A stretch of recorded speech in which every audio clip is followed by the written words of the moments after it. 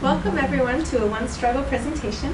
One Struggle is an anti-capitalist, anti-imperialist organization with chapters in Fort Lauderdale, Miami, New York, Sudbury, Canada, Grinnell, Iowa, and sort of in Connecticut.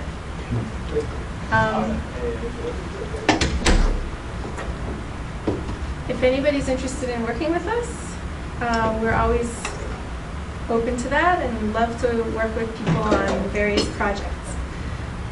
So please keep in contact, talk to us after, whatever. So I'm thinking maybe we should go around and have everybody introduce each other or themselves, and for those who don't know each other. And then Mark Luzetti of One Struggle and Kasama will speak about what corporatism is or isn't, and what capitalism is or isn't. And his views are his own and don't necessarily represent One Struggle or anyone else in One Struggle. All right, so do you want to start? All right. So, welcome everybody.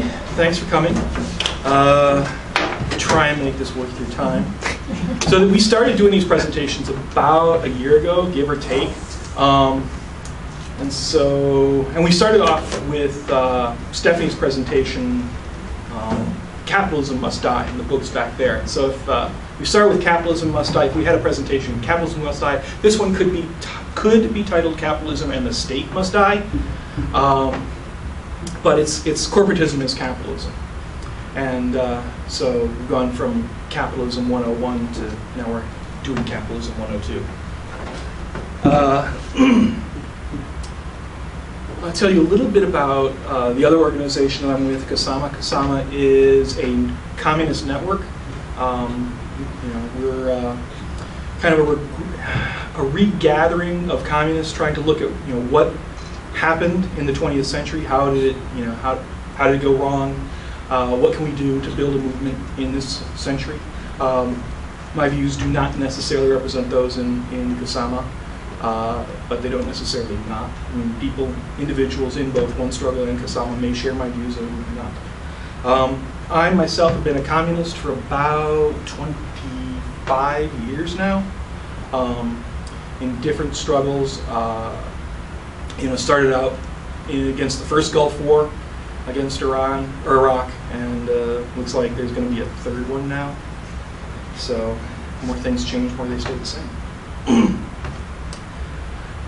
So, why are we having this discussion? I kind of joked about it a little bit. You see these memes on Facebook. It's like, look, I'm not against capitalism. I'm against corporate greed.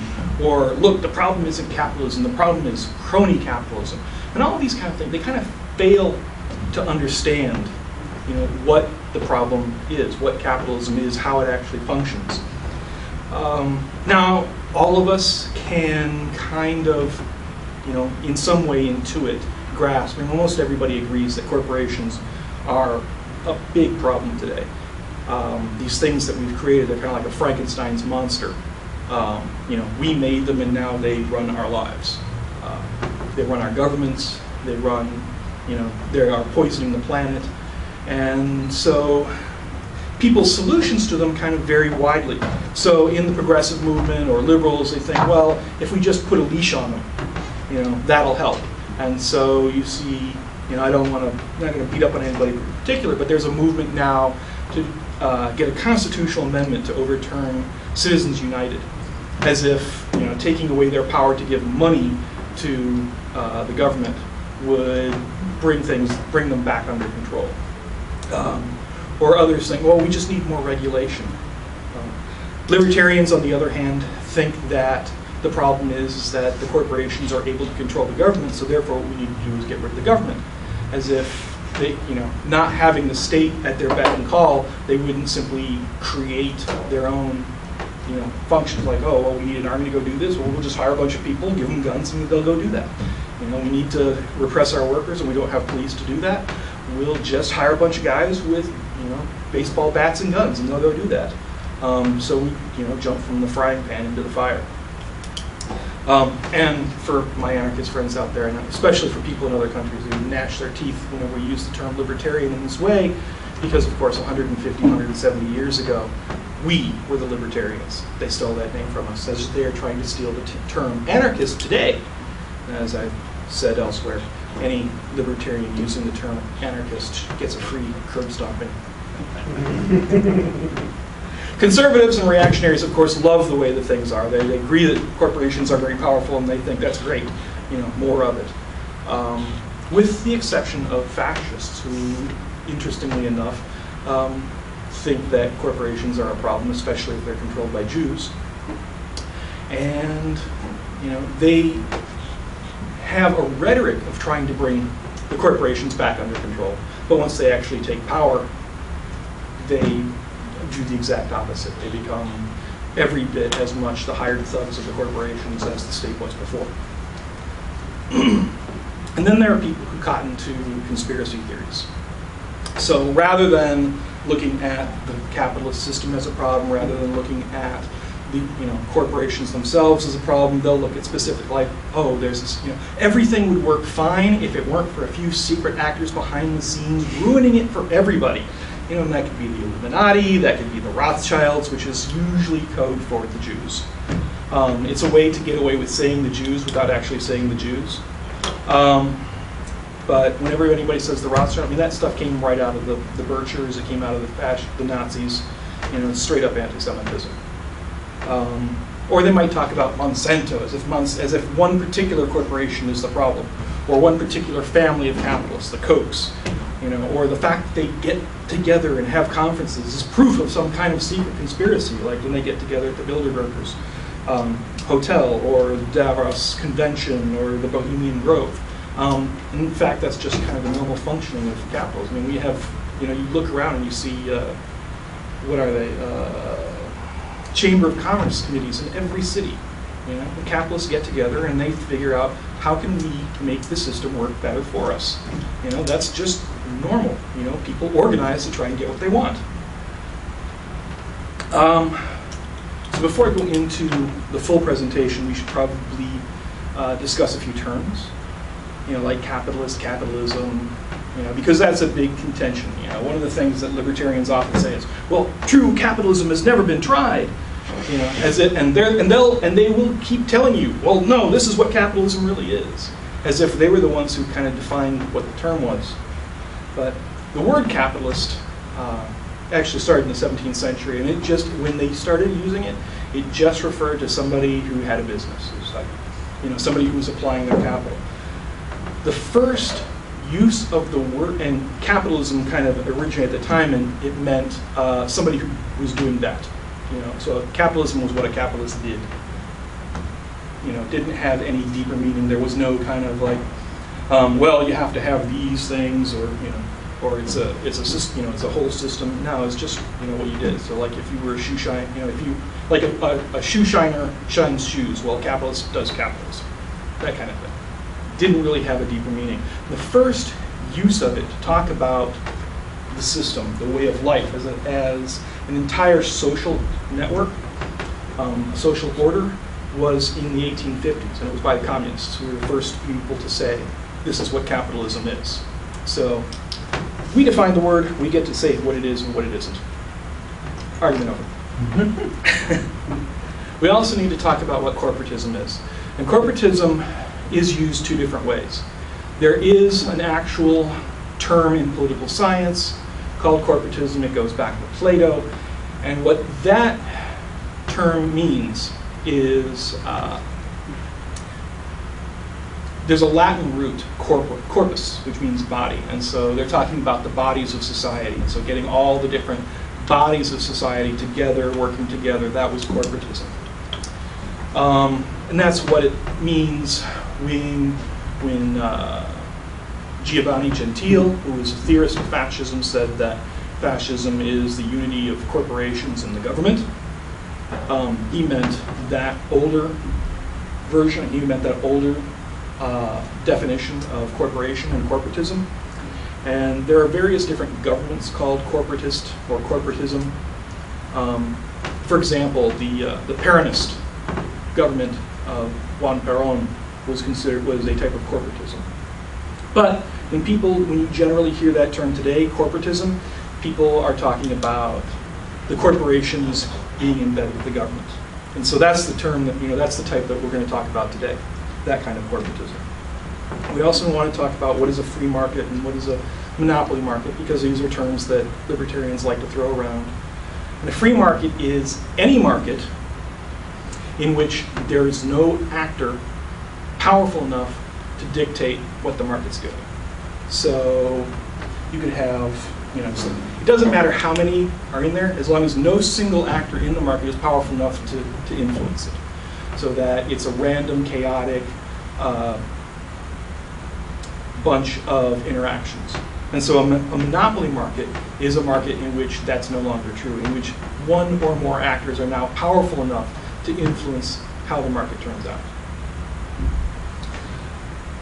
So let's have a brief history of capitalism, if we can. Brief, what is that? How brief is that going to be?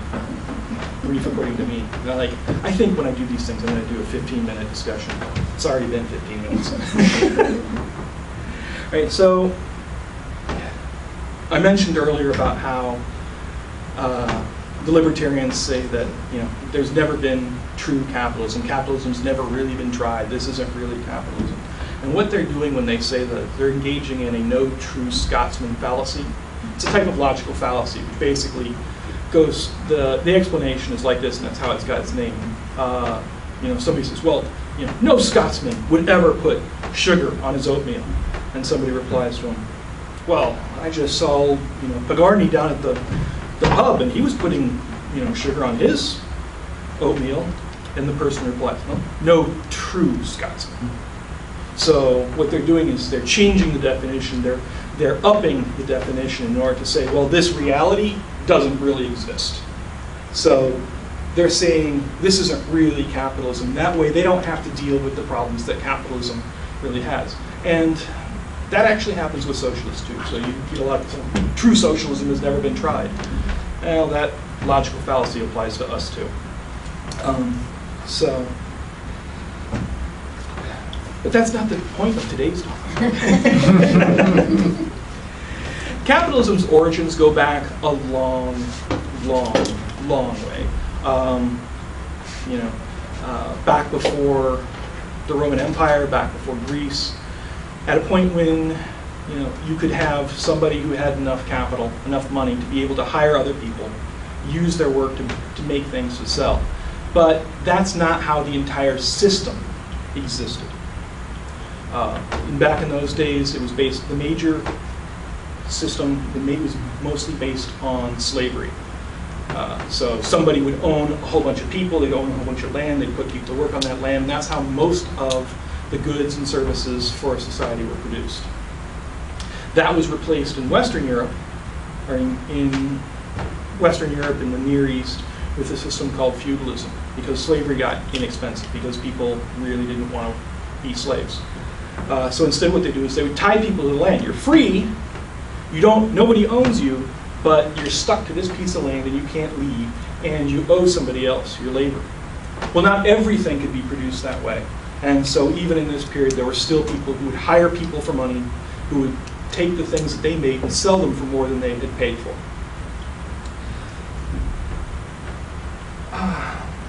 And this is pretty much how the world worked for several thousand years, slowly growing throughout the world. And then in the mid-14th century, a major human disaster happened, and that was the Black Death. And it swept the old world, from China, from Mongolia to China, through India, the Middle East, Africa, and in Europe. And in Europe, it hit really hard. There are estimates of as much as 2/3 of the population disappeared. And this had a massive effect on the social structure, because these lords and ladies who had previously been able to just say, well, you have an obligation to work for me because I am the lord and this is how our system works. Suddenly, all the stuff that they were used to getting, all the work they were used to having, there weren't enough people to do it all. And so those people were able to start commanding a price for their labor. They were able to say, no, I'm not going to do that for you because you've got nobody else. I mean, you're going to have to pay me this. And they tried passing laws to stop it. But you can't pass law. I mean, you can try and pass laws against reality. North Carolina is trying to pass a law against global warming, but but we'll see who wins that argument. Mother Earth. Yeah. And so, starting in the late 14th century, you start to have a change in the system. People start being able to get more money for their work, and since they have more money, they start to want to buy things. At the same time as this is going on, in the Middle East, there's a group of people called the Turks who are taking over, and it's partly because of the plague as well, because it hit the Arabs really hard. The Turks were nomadic people, so they just swept in, took control, and they took control so fast and so rapidly and started moving into Europe that the Europeans got scared. Up until that point, all of their spices had come through the Arab ports and through trade with the Arabs. And this was important to Europe because at that time, European food was awful. European food, I mean, a lot of European food, even today, is based on the proportion of rottedness it is. I mean, think about it. What's cheese? Cheese is rotted milk. Beer is rotted, barley and water. Hey. Hey, it's good. But hey, like yogurt, rotted milk, rotted fish, they would leave their meat up to hang, and so this food, very often was absolutely god-awful. And the only way you could eat it was with spices if you were rich. Because, they're such delicate little flowers. Other people just eat oatmeal and whatnot. But not with sugar. Because they didn't have sugar.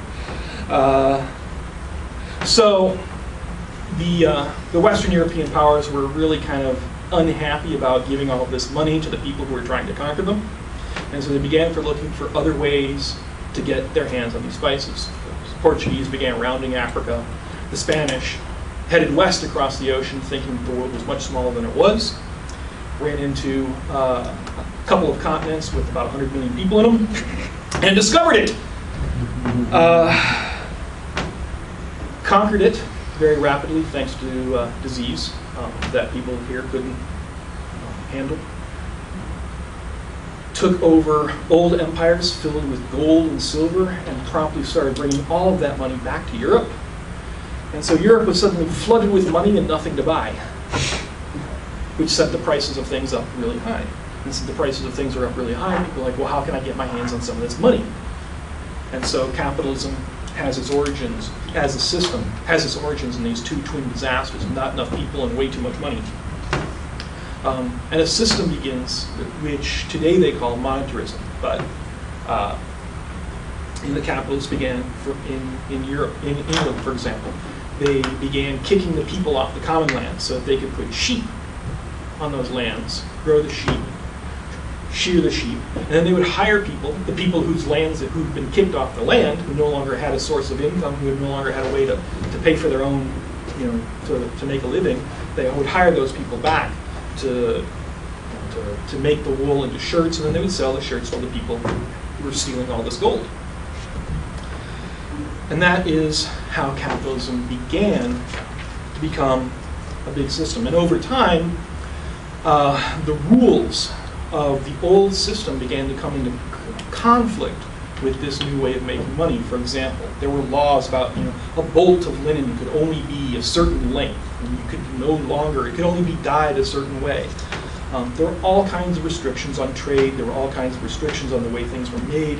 And starting in the 18th century and the 19th century, there began to be revolts against the system. And the capitalists themselves began to overthrow the old order, sometimes in combination with the workers. They would say to the workers, well, we're all going to be free now. We're all going to be equal in this new society. An equality based on money. $1 is equal to $1, and I've got more dollars. So, at this time, when all of this is going on, a Scottish economist with the name of Adam Smith writes his book, The Wealth of Nations. He does not use the term capitalism. He does not say, here is a new way to run the world. This is a new way of doing things. He says, this is what's going on around us. Here's how we could do it better. We can make it work better. But he also says a lot of things that a lot of people tend to forget. For example, he said that he used the term industrialist instead of capitalist. He said when industrialists get together as a group, it's always against the public interest. And he said that in any conflict, in any disagreement between the worker and the industrialist, because the industrialist has the disproportionate amount of power, he will always win. This is the guy who's held up as a hero by libertarians, and he sounds kind of radical for his day and age. Combinations of capitalists are bad for us, and workers get the short end of the stick when it comes to dealing with the capitalists. Hardly this system of free contracting that we come together as equals and contract freely. Adam Smith actually says the exact opposite. As a result of these various revolutions, a lot of the restrictions on trade were blown away. And so we have a period roughly from the beginnings of the American Revolution, or the War of Independence actually, because it wasn't really a revolution. The capitalists started, the capitalists ran things before in America. They ran things afterwards. So it wasn't a revolution. No new class came to power. They just won their independence from Great Britain. So, but there was a period of about roughly then to the 1850s or so when markets were free. You had lots of small capitalists, factories making things. And then as technology increases, as they begin to create new technologies, new methodologies, they begin to need more and more capital in order to make their machines. And so you have you have new methods of making steel, and so you can suddenly have railroads stretching across continents, and that takes a lot of money. It also makes people fabulously wealthy. But in order to get all that money, you have to be able to combine lots of small capitalists into one giant capitalist. And so this is when the corporation really begins to take off. It's a way of creating the giant sums of wealth that you need in order to build skyscrapers and build iron bridges and build steel ships, and all of the amazing technology that began to take off in the late 19th century. This also gives the Western European powers the ability to conquer the planet. So the late 19th century is the period of imperialism. As they begin to get more and more wealth, they begin to have less and less place to invest it in their own countries. They've overdeveloped it, so they begin to look for other places to develop, to invest their money to make more money. It's always about making more money. But you don't want to put your money someplace where you don't have control over it. So if you put your money in another country, and suddenly the country's like, well, now we're not going to pay you back. So what they do is they just start sending their military. They start sending their militaries around the globe to secure their investments, to secure the resources they want. And this, of course, makes them even more wealthy. By this point, they're becoming monopolies. They control the market. Nobody can really stop them. And in response to this, we start to see the progressive era. People saying, "Oh, the corporations are out of control. We need to we need to restrain them. We need to break up the trusts and the cartels." And so you have people like Teddy Roosevelt, who was a staunch capitalist, make his reputation on breaking up the huge corporations, the huge cartels, which were combinations of combinations of corporations. This period led to the First World War, which was up to that point the most devastating that they could remember. In response,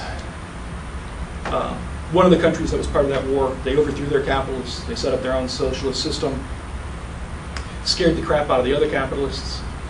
And there's this guy, John Maynard Keynes, and he says, one of the things he says, and this is a meme that's going around on Facebook frequently now, is just that capitalism is the belief that the nastiest of men can do the nastiest of things for the public good. But what he says is that unrestrained capitalism is causing everybody problems. not just not just poor people, because he didn't really care about that, but that they would get crazy, they get carried away, and then the economy would take off, and then it would crash. And he says, what we need to do is we need to restrain it during its period of runaway. Start taxing it so we can bring in the surplus into the government, and in periods when the government crashes, or when the economy crashes, we can start spending lots of money to keep the crash from being as bad as it was. And that's kind of how Western capitalism worked for a good 70 years or so. One of the ways that they would redistribute wealth, especially spending it during these periods, was welfare, Social Security, all kinds of job-building programs, and this got a because the social democratic parties of Europe, latched onto this idea of they would take all this surplus from the capitalists and spend it on the poor. This system got the term socialism, although it had never been considered socialism before. And so when you talk to a lot of people today, that's this welfare capitalism, this restrained, leashed corporation capitalism is what they think of as socialism. But towards the end of the 60s, into the early 1970s, this wasn't working anymore. This restraining the capitalists and giving stuff to the workers, the rate of profit was beginning to decline. Profit was going down, and inflation was going up, and it's a period called stagflation. In response to stagflation, they began to deregulate. They began to deregulate industries. They began to cut, to smash unions. We entered a period roughly from the late 70s on until today, what we can call the period of austerity, where the order of the day is, they'll regulate the system by price control, not price controls, interest rates. So the government will loan money at certain rates, but they won't actually redistribute it. They get rid of the regulations. So one of the things that it was argued caused the recent crash, the Great Recession, was the repeal of Glass-Steagall. So that was a regulation that banks have been chafing under for about 70 years. And all around the world, you see these regulations coming off of the corporations. At the same time, they're smashing unions. Wages are going down.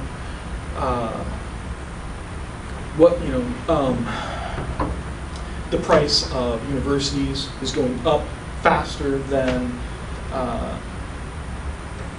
grants and student loans. In fact, they started moving from giving people grants to go to school to switching to a loan system, where so now you have to borrow to go. As wages are beginning to fall, the corporations are getting even more and more wealth. And they're like, well, what can we do with this? Well, why don't we loan it back to the people that we took it from? And so, in addition to this austerity, we see a massive rise in consumer debt. And that's kind of where we're at today. So a lot of people say that this system, they either say this is the best system we could have because human beings are actually greedy, are massively greedy creatures, and so this system works for greed, and so it's the best system we could possibly have. Or you're on the flip side, you have liberals who say that, well, the problem is greed. It would be a good system if it just weren't for unrestrained greed. And they both libertarians and liberals attribute this to human nature. This is, again, the logical fallacy. It's the natural fallacy. It's assuming that simply because something is natural, that it's therefore true or good. What do we even mean by natural anyway?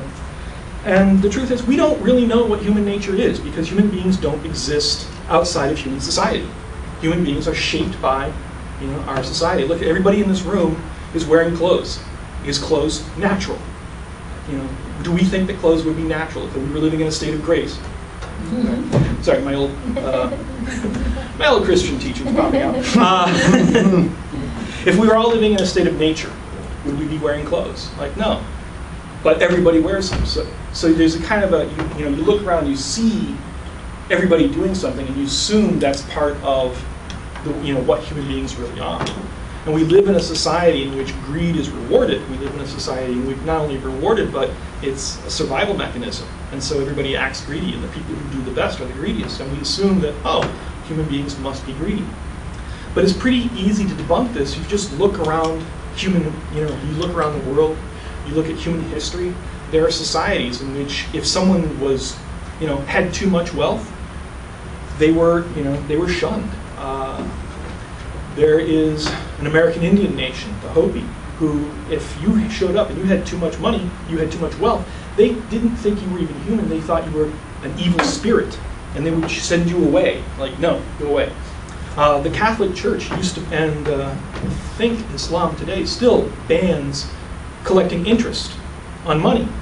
Usury was a sin in Catholicism, which is one of the reasons why every country in Europe, Western Europe, tried to make sure that they had a certain amount of Jews because they wouldn't be affected by those laws, by the laws against Catholicism, and so they could have them take care of the interest, which conveniently made everybody hate them. And so we have, several thousand years of anti-Semitism because of that little thing. But you can look around, you can see, and for most of human history, this couldn't have been, possible. In fact, hoarding too much would have been a liability in certain societies because you're always on the move, and if hoarding makes it impossible to be mobile, to be a nomad. I mean, 3.5 million years of human history, we were constantly on the move. You only stay in some place long enough in order to be able to eat what you could, and then you move on when the herds moved on, when the seasons changed. If you were bogged down with belongings, you wouldn't have been able to do that. So this is really something, this emotion, this way of being, only becomes possible at a certain stage of human history. So if greed's not the problem, could we imagine a capitalism without greed? When we do a thought experiment, what would happen if we took greed out of the equation? What would capitalism without greed look like? Say if the liberals had their way. Well, you'd still have people buying and selling. And you'd still have some people who are able to make and sell things more efficiently than others. And so they would be able to command a lower price. So you'd still have winners and losers in the market. Some people would be destroyed, others would do better. And so you'd still see accumulation of wealth in the hands of some. You'd still see ruination for others. You'd still see the rise of great fortunes simply because of natural variation. So, capitalists would still need to cut, the capitalists who weren't as efficient would still need to cut costs. It's like, well, if I'm losing business to this guy across the street, and I want to stay in business and I don't want to become a worker, well, I'm going to have to cut my costs someplace else. So maybe I'll cut costs by forcing my workers to work for less, or making them work longer but for the same amount of money. Or maybe I'll use more or less costly materials in the process. Or maybe I'll do things that aren't safe. Anything. So in this case, greed isn't necessarily a motivator, but fear of destruction is a motivator. And we can see that capitalism would look almost the same if you take greed out of the equation. Now, of course, greed does exist, and greed does make things worse. And one of those things that people have to worry about is, well, my competitors are greedy. They're going to do unscrupulous things, so I have to do them first. There's a book written by Upton Sinclair called Oil, which was made into a movie, There Will Be Blood. And the capitalist in this story, oil owner, he tried to be a good guy, but his competitors undercut him, and they would sabotage him, and he was forced, just by the nature of his competition, to act like a bad guy. There was a real world capitalist, a socialist by the name of Robert Owen, who thought, I can prove that we can make this system better, that we can help the workers and still make a profit. And he set up these utopian societies.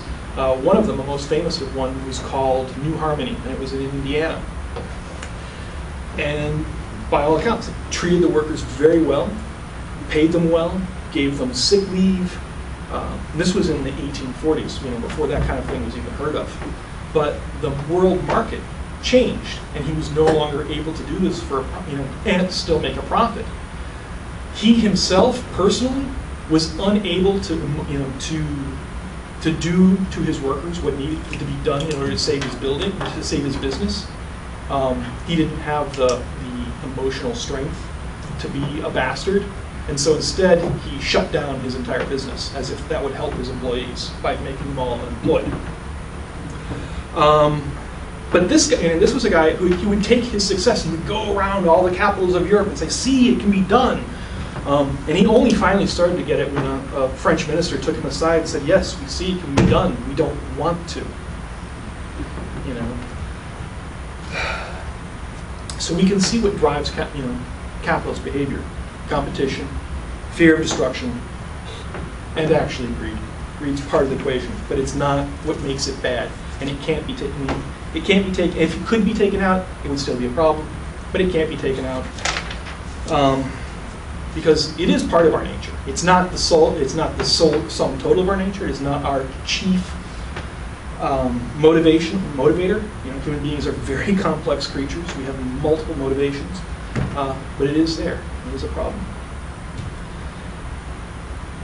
So capitalism has a cycle, as I was talking about when we were imagining it without greed. Capitalism has a cycle of accumulation. So as the capitalist is selling, having these goods created and selling them, they're bringing in wealth. Part of that is being used in personal consumption. So he's getting his Ferrari, his nice mansion, his yacht. And, part of it is going into reinvesting in the business. So keeping the tools and machines up to date, getting new computers, better software, paying for the workers themselves because they have to live in order to be able to keep working. Although not every capitalist cares about that, because there's in many places in the world there are more available workers than there are jobs, and so you can pay your workers less than they need to survive, and they'll die off, and you just hire new people. It happens in a lot of places. And as they're as they're gathering in all this new wealth, all this new value,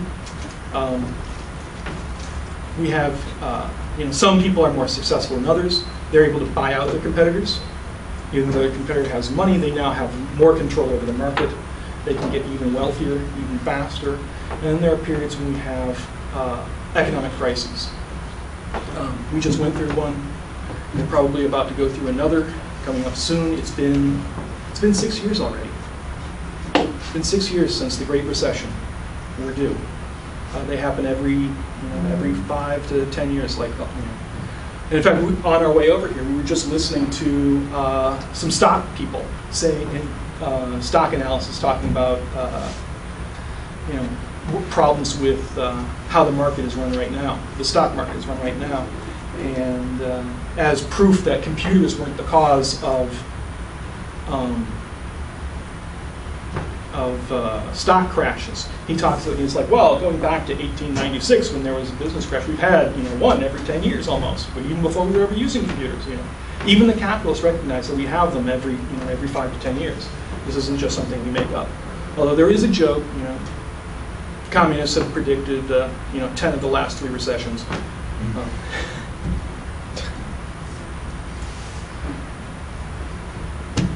So when these crashes happen, some businesses fail. Some of them make it. Some of them, when they come out of it, they'll come out of it stronger. Because they have less competition. They may have bought their competitors for pennies on the dollar. So they come out, and so each time this happens, these businesses get bigger and bigger. Larger and larger fortunes are made. One of the things that happens is,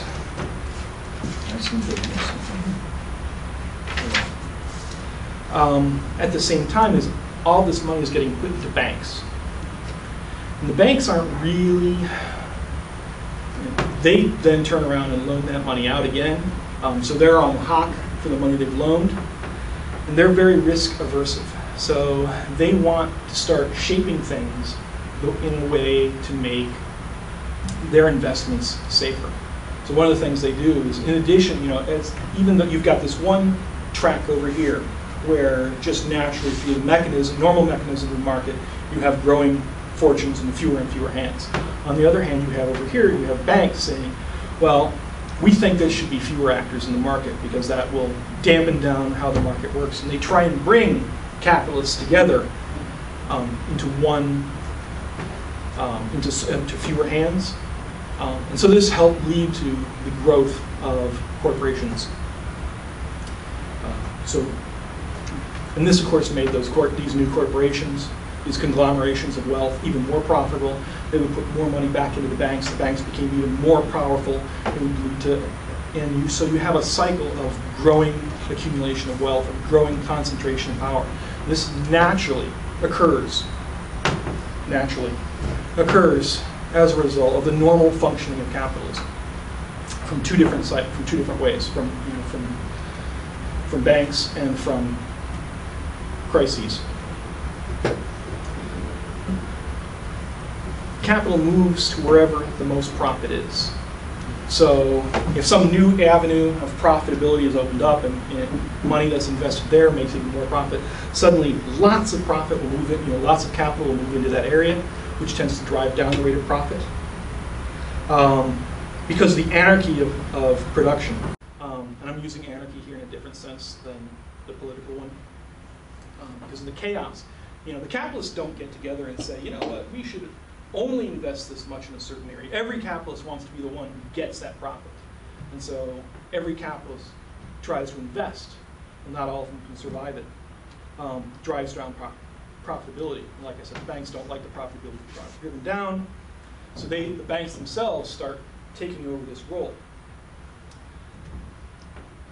But more and more it becomes harder and harder for the banks themselves to do this, and they start relying on the instruments of state, and they start using the state to create institutions in which to try and keep things from getting too crazy. So what is the state? Well, according to Lenin, the state is a special organization of force. It's an organization of violence for the suppression of some class. The state is the army, it is the police, it's the courts, it's the prosecutors, the judges, the prisons, it's the bureaucracy, it's the people who make the regulations. It's everything that exists to help the society function normally, and part of that is to keep one class or one or more classes under the control of another class. States are actually created by a class. Engels says the state is by no means a power forced upon society from without. It is a product of society at a certain stage of development. It is the admission that this society has become entangled in an insoluble contradiction with itself, that it is split into irreconcilable antagonisms, which it is powerless to dispel. So it's split into classes. But in order that these antagonisms, these classes, these conflicting economic interests might not consume themselves in society in a fruitless struggle, it becomes necessary to have a power seemingly standing over society that would alleviate the conflict and keep it within the bounds of order. And this power arisen out of society by placing itself above it and alienating itself more and more from it is the state. And these states are necessary for the ruling class because they need to have a special body of armed men, because if we just had a general population of armed people, well, when the conflict between the classes break out, they would lose. And the last thing that bosses want, the last thing that slave owners want are armed slaves. They don't want slaves in control. The last thing that kings and barons want are armed serfs. The last thing that capitalists want is a general population of armed workers. So they need some way of protecting themselves, both from the workers, but they also need to protect themselves from other foreign capitalists. Capitalists would be like, you know what, they've got a lot of stuff we could just go take. Because one of the ways of accumulating wealth from the very beginning in capitalism is just going and taking somebody else's shit. We do it still today. In Iraq, for example. Yeah. But the state also exists to protect capitalists from their own stupidity, from their own stuff, from their own selves. For example, there were back since the 70s or early 80s, there were a couple of brothers called the Hunts.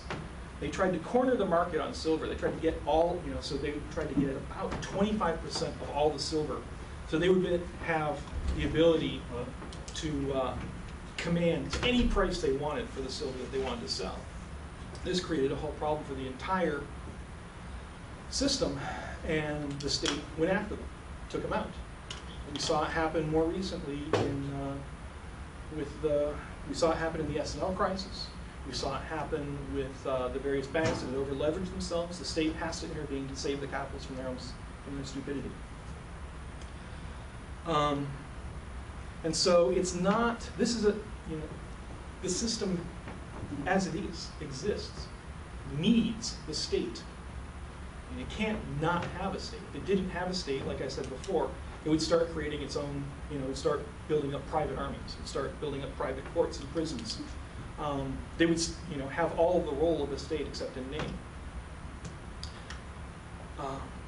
And so so it's not a corruption of capitalism that the capitalists, the corporations, and the state have gotten together. It's the very nature of the system. It is how the system has developed over time. It's a natural outgrowth from,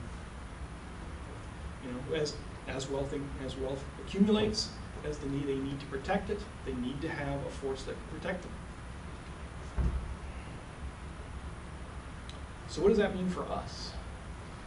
How do we deal with this? This is, can we just, try like they did back 100 years ago to slap the leashes back on the capitalists, back on their corporations? Can we just restrain the corporations? Like if we just take away their ability to buy bosses, to buy the government, government politicians, as if that would stop them, as if they hadn't been, in command even before Citizens United.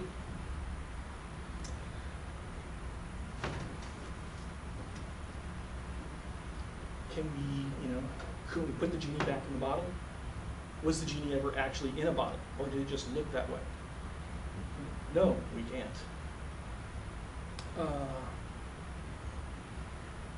First of all, they'll fight it. They always do. Over 100 years ago, Mark Twain said once, he said, "Get rich illegally if we can, legally if we must." But even if we try and put restraints on them, they're going to try and go around it. We see it all the time. Because they figure that, it's good business. What's the worst that's going to happen if they get caught? They get fined, and they usually get fined for less than less than the profit they made. They'll still be able to figure out. There's still a government to business pipeline. So if you can't buy your government official outright, well, he's going to retire someday. He's going to need a job. Who's going to want a job with? Somebody who can pay him a lot of money or somebody who can't. And so they still have the government that way. They still have it through their power over society with their money. They can. When France in 1980 elected the socialists, who were running on a very radical platform, and said we're going to restrain the capitalists. The capitalists said, "All right, you try that, and we're just going to move all our business out of the country." They said, "We will make the economy scream." They made the economy scream in Chile, and the state stepped in, overthrew their government on behalf of the capitalists, on behalf of corporations. We can't simply put a leash on them. We can't restrain them. What we need to do is build a mass movement. We need to cut the system off at the source. That's a little bit beyond the scope of One Struggle. One Struggle wants to build a mass anti-capitalist movement. What that movement then does will be in the hands of revolutionaries trying to build a movement to actually overthrow the system. And I think